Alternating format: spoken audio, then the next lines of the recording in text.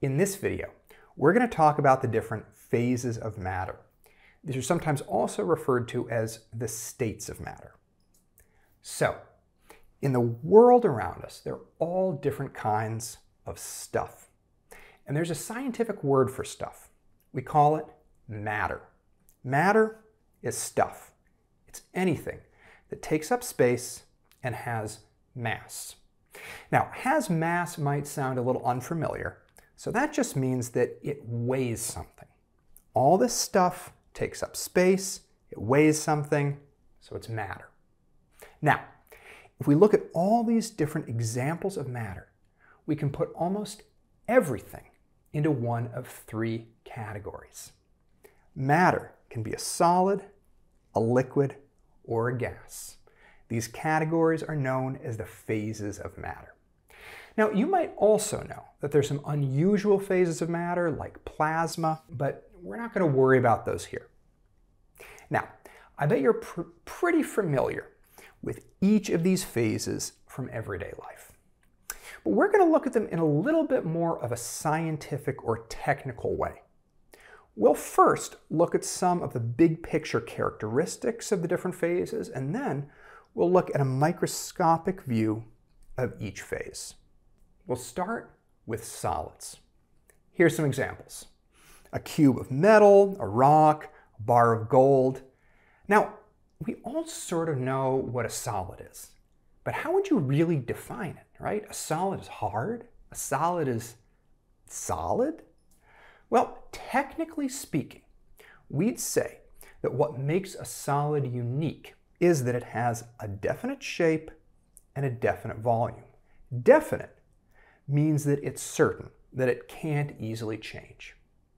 For all these solids, unless we bang them or crush them, the shape isn't going to change.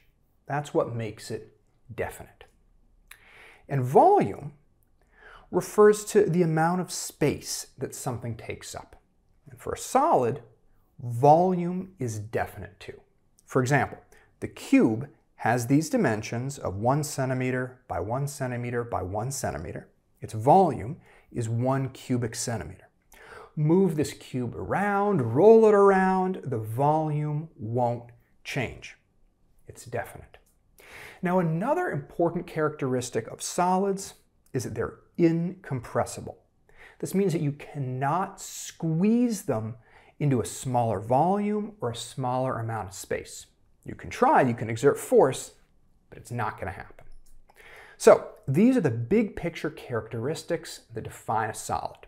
Now, let's zoom into the solid and get a microscopic view. If you could zoom into anything billions and billions of times, you'd see that it's made of tiny particles. And for our purposes right now, we'll show these as little circles or little balls. Here are the particles that make up this solid. There are a couple things to point out. First, we see that they're closely packed together. And we can't show it here, but these particles would actually be moving. They'd be vibrating in place, sort of quivering. Here's a diagram, just moving back and forth. But these particles are fixed or stuck in one spot. They're not moving around. They're not moving to new locations. They're just vibrating or jiggling in place. That's very important here for the behavior of particles in a solid. Now, the way these particles behave, that affects the big picture characteristics. Okay, so for example, the reason why solids have a definite shape is because the particles in the solid are fixed in one spot. They're stuck in one position, right? In order for the cube to change shape, the particles that make it up would have to move into new locations. Imagine a brick house. The bricks are kind of like the particles. You can't easily push a brick house into a new shape because the individual particles, the individual bricks, can't move. It's the same way with the particles in a solid, definite shape. And as we said earlier, solids are incompressible. Well, now you can see why.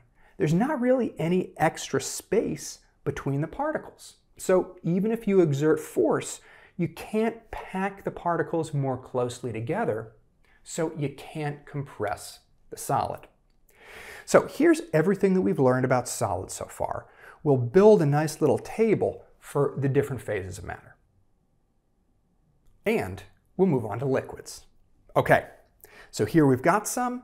What makes a liquid a liquid? Well, technically, a liquid has an indefinite shape, but a definite volume. Let's see what that means.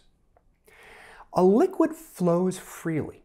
It takes the shape of its container, like this flask here. The liquid has the shape of whatever container it's in. So every time we pour this liquid into a new container, like a glass or a bottle or a beaker, it takes on a different shape. That's why we say that shape is indefinite. But the liquid still has a definite volume. For instance, in each of these containers here, the shape changes, but the volume, the amount of space that the liquid takes up, is the same, 750 milliliters. The volume doesn't change, it's definite, even though the shape does. And liquids are incompressible. This sometimes surprises people, but it's true. If you put a liquid in a syringe like this and you seal the end, you cannot squeeze this plunger down. The liquid just won't compress. So you can't squeeze a liquid into a smaller volume. And obviously, these big picture characteristics that we talked about are true for all liquids. Now, let's zoom in and see what the particles would look like in a liquid. Now, compared to the particles of a solid, you can see that the liquid particles are still pretty close together. But there's a big difference in movement here. The particles in a liquid are constantly moving around. In a solid, they're stuck vibrating in place. But in a liquid, they kind of swim or wiggle past each other. You can kind of see that here in the diagram. And as before, there's a link between the behavior of the particles and these characteristics. Liquids have an indefinite shape because the particles can move around. They can move into new locations. That's how liquids pour. All the particles just kind of tumble over each other and then move into a new shape or a new layout. But we can see why liquids are still incompressible like solids. The particles might be a little bit looser than in a solid, but there's still not really much space between them. So it's hard to squish them together any closer. They remain incompressible. And here now is everything that we've talked about with liquids. We'll move on to our last phase of matter, gases. Now, gases can be a little bit weird because most of them are invisible, like air. Only a few gases have a color that you can see. And sometimes people feel that gases aren't really matter, but they definitely are. Gases take up space. Think of this balloon. And gases have mass. They weigh something. A balloon full of air weighs more than an empty balloon. So gases fulfill both of these characteristics. They're definitely matter. Okay, so now for some specific characteristics. A gas has an indefinite shape and an indefinite volume. Like a liquid, the shape of a gas will change to fit any container that it's in. So that's why the shape is indefinite. But the volume of gas also changes. Right now, the gas is taking up the volume of this flask. But if we removed the top, the gas would expand. It would come out to fill up a larger volume. Gases can expand or contract to fill a container. That's why the volume is also indefinite. And unlike the other two phases of matter that we talked about, gases are indeed compressible. In a situation like this, you exert some force on the top of this syringe and it compresses the gas. You can squeeze it into a smaller volume. And this is a summary of those characteristics. Now, let's zoom in on our gas. Check it out. The particles are really far away from each other. And we'd see that they are in constant rapid motion. They're flying around really fast. Gases have an indefinite shape, just like liquids, because the particles can move around into new locations. They also have an indefinite volume. They can expand and contract, and that's because these particles are far apart and they're constantly flying around. When they have more space to take up, the particles just fly further apart, or give them less space and they can come in closer. And now you can see why solids and liquids have a definite volume. The particles are kind of stuck closely together and they don't separate. They don't really come apart.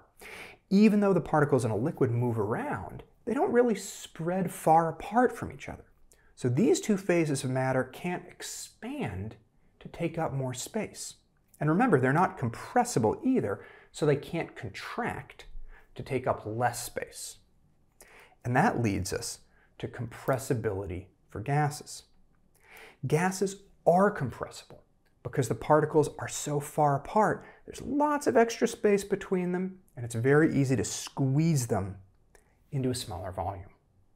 Here's our complete chart. And now let's do a quick review of everything we talked about. First, matter is anything that takes up space and has mass. It's physical stuff. And these three phases of matter have different characteristics. A solid has a definite shape and a definite volume. Its particles are closely packed together. They vibrate in place, but they don't move around. A solid is hard to compress. A liquid has an indefinite shape, but a definite volume. It takes the shape of its container. Its particles are close together, but they do move around. Liquids can flow, but they're hard to compress. And finally, gases have no definite shape and no definite volume. They take the shape and the volume of their container. The particles in a gas are very far apart and they're flying around really quickly. Because there's a lot of space between the particles, gases are easy to compress. So that's an introduction to the three main phases of matter.